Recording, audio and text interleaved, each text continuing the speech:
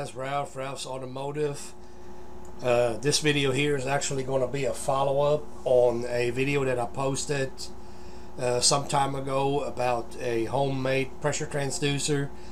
It's the one seen on the left, and we're going to compare this today with the Pico down there on the right of the screen. I ended up being lucky enough, I'm going to say, to buy one of them.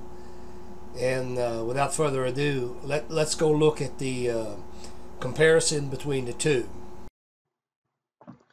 Okay guys, in the previous video I showed how to make the homemade pressure transducer. This is the eBay special 0 to 300. Yeah, 0 to 300. And today I'm going to show you what that pressure transducer is actually going to put on the screen. This is me using my Pico. So here we go.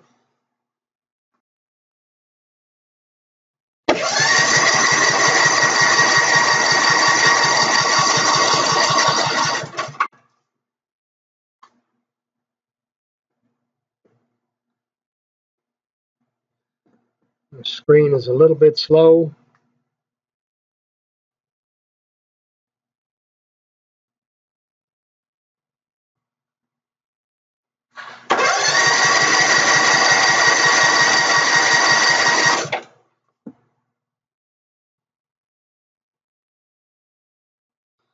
Okay guys, so that's what that looks like. So this homemade transducer,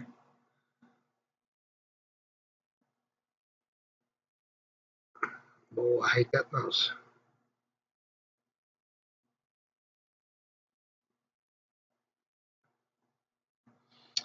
It's claiming 47 psi, and we can zoom into this a little bit. You see just about what this waveform will look like. And let's go ahead and switch over to our Pico.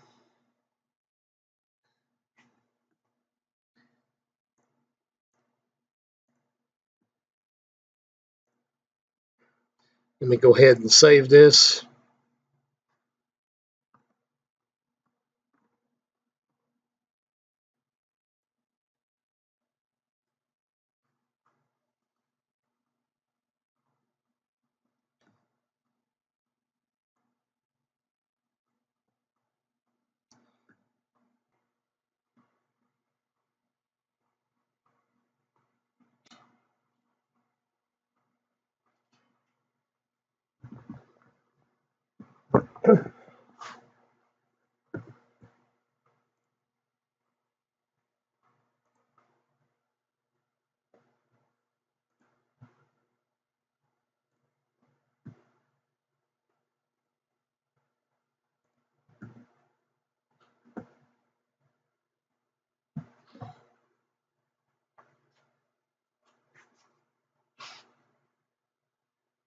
Okay, here we go.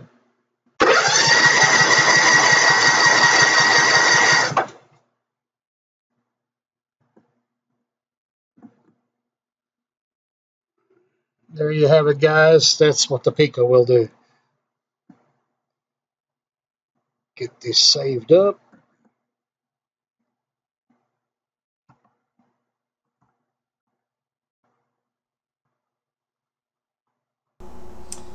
Okay guys, just loaded up the file for the homemade transducer. Zoomed in. This is what the pattern will look like. We can go a little bit more.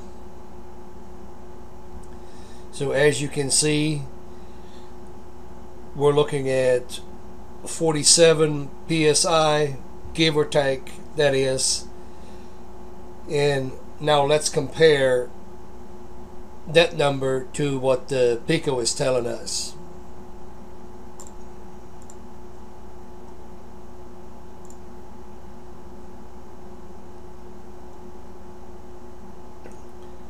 Okay, once again we're zoomed in.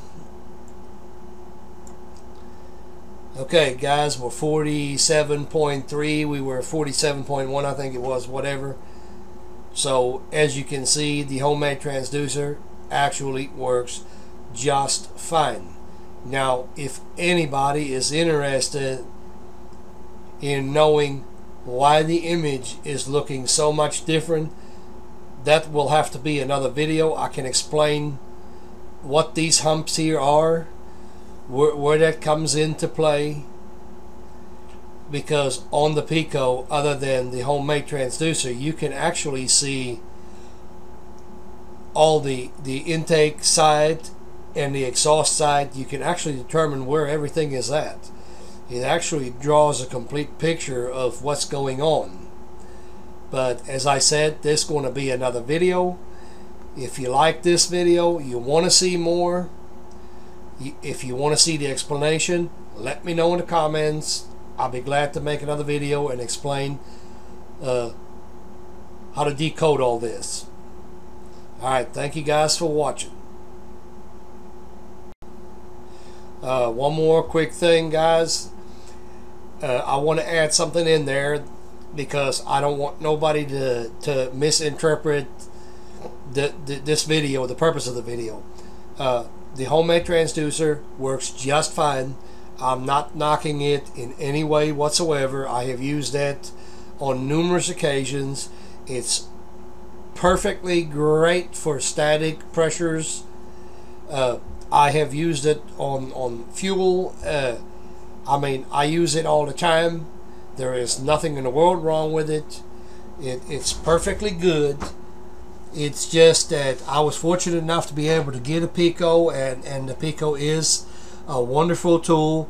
I'm not in any way affiliated or get any kind of kickback on it. I had to buy it just like many other people. It's just that the Pico just happens to give you so much more. Yes, the expense part, it is a big factor. The Pico is expensive, but I mean, once you get to using the tool, you understand why. I just wanted to add that in there and make sure everybody understood that. Again, I am not knocking the homemade sensors. They work perfectly fine. I use them all the time. Alright guys, again, thank you for watching. You like the video? Hey, subscribe. Thank you.